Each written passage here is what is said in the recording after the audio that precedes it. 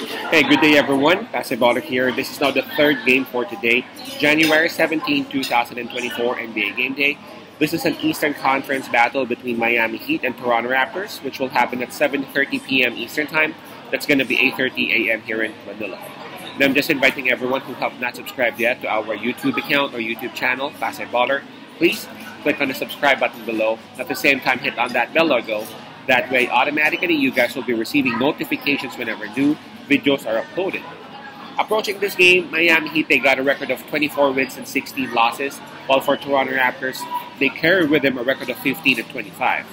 We all know that we actually provide free picks right here in our YouTube channel, but for those who would want to avail our premium picks or premium packages, you might want to reach us through Instagram, Telegram, WhatsApp, or even Messenger. Just check on the descriptions of our videos and you would see the details right there. The spread that is given is 1.5, and that's given towards Miami Heat. The Toronto Raptors, they would have the home court advantage with them. In terms of momentum, though, this is quite obvious. We got to give it to Miami Heat, man.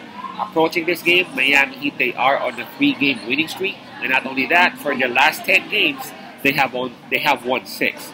Comparing it to Toronto, man, approaching this game, Toronto Raptors, they have lost 4 straight. So that's kind of a slump, right?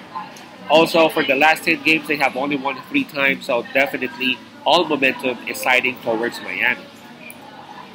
In terms of fatigue, well, both teams are coming off rest, so we can just skip that part. Let's go ahead and take a look at the health and availability, alright? Alright, starting with Miami Heat. I see 3 players confirmed out for this game. We got Drew Smith, Pat West Jr., and Kevin Love. Again, all 3 are confirmed out for Miami. Now for Toronto, hold up. So for Toronto Raptors, Bertel, Coloco, and Otto Porter Jr. are all confirmed out still. And Grady Dick and Garrett Trent are both listed as questionable. So this is also a whole lot. Like 3 players confirmed out, including their starting center, and then a couple of other players, including, for me, their best scorer off the bench, that's Garrett Trent Jr., tagged as questionable. So, obviously, in terms of health, I'm going to go inside with Miami Heat. Alright, so I'm not really sure as to why the spread is only at minus 1.5. Let me go ahead and double-check that one real quick. Miami, where are you at? Well, it's now showing at minus 2.5. Earlier, it was at minus 1.5. So now I'm getting the increase. Now minus 2.5. Okay, let's take that one. Minus 2.5 for Miami Heat. I really still am not moved by that. I mean, taking a look at all factors that we just talked about, it's actually all Miami, except from the fact that Toronto Raptors, they are in Canada, they are at home. But again, aside from that, everything is pointing towards Miami. They are on a roll. They have won 3 straight. Not only that, they have their best player. They have Jimmy Butler back.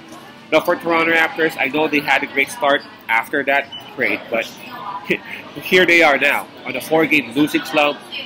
They are having some injuries. They still don't have Bertel back, and now there are also some rumors lingering around about Siakam or even some of their other players, and I'm pretty sure that it's not going to help their morale in their locker room. So, all out, I'm going to go inside with Miami Heat, and I'll go ahead and take out that spread of minus 2.5. Again, that's Miami, minus 2.5.